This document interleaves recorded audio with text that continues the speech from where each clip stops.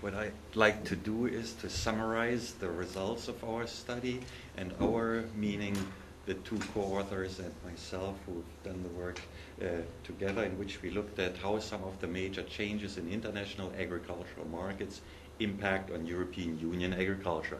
And in my short presentation, I'll do three things.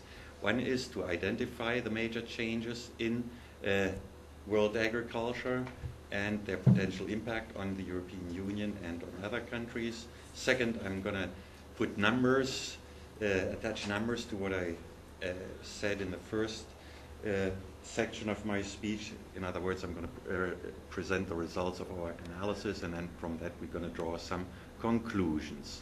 And let me begin with the agricultural treadmill. The agricultural treadmill is an economic process that has characterized world agriculture roughly between 1870 and 2000. This was the time during which world agriculture has produced ever more food for ever more people at ever declining prices. But this process has come to a standstill.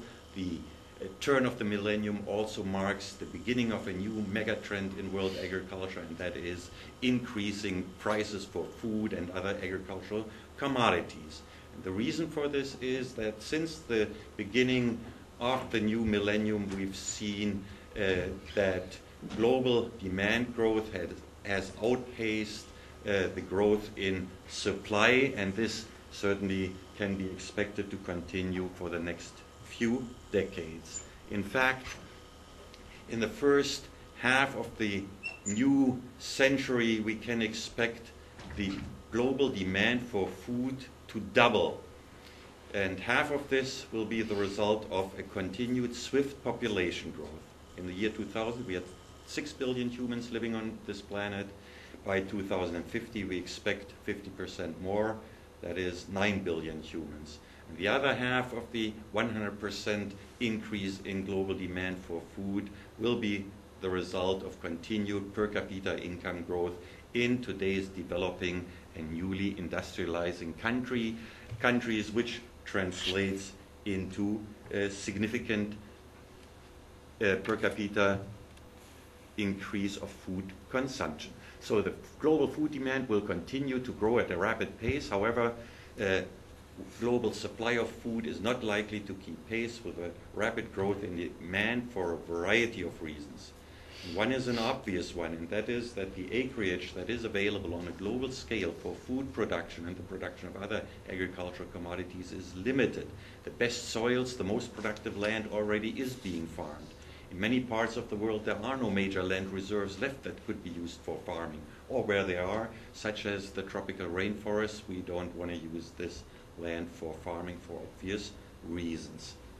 To give you an idea of the limited supply of agriculture, of cropland in the world, I want to present the result of an earlier study that I finished in January, in which we tried to estimate how much additional land can be brought into crop production until 2020 relative to 2000. And the result is presented in this slide. It is about 80 million hectares, that is 5% additional agricultural land. At the same time, we expect the global demand for grain to go up by 30%. And as you can see, the major land reserves are located in Latin America, in the United States, in Russia, and the Ukraine. It is not that we have an absolute scarcity of land, but if you want to produce crops on land, then you of course also need infrastructure, public and private infrastructure for transportation, for storage, and so on. You need investment in machinery and processing facilities. You need skilled farmers who are able to till the land, and of course there are a variety of input constraints that I'm going to, additional input constraints that I'm going to mention as we go along. So, as the land that is limited, the land that is suitable for agricultural production is limited, the production growth that is necessary to meet the needs of the rapidly growing world population must come for the most part through productivity growth on the land that is already being farmed. In the past, between 1960 and 2000, almost 80% of global production growth already was the result of productivity growth, and only roughly 20% the result of additional land being put into production. And this ratio will have to shift even more in favor of productivity growth in the decades ahead. However, increasing agricultural productivity even further will be very difficult, because since the times of the Green Revolution we've been observing a steady decline in the annual growth rates of agricultural productivity.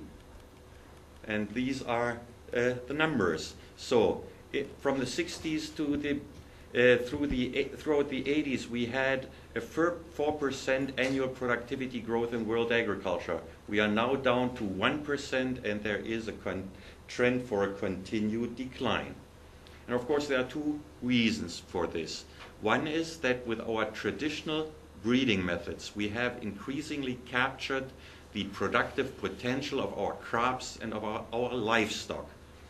And the second is that in the rich countries during the 1980s and 1990s, during the times in which the rich countries perceived an abundance of food, agricultural research was reduced significantly. And we must not overlook that still more than 80% of agricultural research is done in the rich countries, and only 20%, or even less if you account for the quality differences, is done in the poor countries, in which agriculture is a whole lot more important part of the economy than it is in the rich countries. But something else matters as well, and that is that in the past, an increase in agricultural production has always been paralleled by an increased use of water for farming. However, water is becoming ever scarcer and thus more expensive, which acts to slow down productivity growth, of course. Moreover, in the rich countries, but not only there, we observe a rapid growth in the public demand for quality components in food and agriculture. So it's healthy and wholesome, but also that it is produced in a sustainable fashion, that the environment isn't damaged as with the production of agricultural commodities, and so on. And this simply means for us in agricultural research that in our attempts to increase agricultural productivity even further, we have to observe additional constraints of sustainability, natural preservation, environmental protection, and so on. And from a societal point of view, rightly so. But in essence, observing these additional constraints acts to slow down productivity growth further. And then, of course, add to this global warming, which on balance will reduce agricultural production, and the growth in bioenergy production. Of course, this also slows down productivity and production growth in agriculture. And there are two other variables that I haven't listed that I want to briefly mention because they are sometimes overlooked, and that is that agriculture is a very energy-intensive industry, and the price of fossil fuels has gone up. Consequently, the cost of agricultural production have gone up, and it's not only fossil fuels for machinery, it's the nitrogen fertilizer that's very energy intensive in its production, but it's also some other inputs that have gone up in price significantly. One of them is phosphate.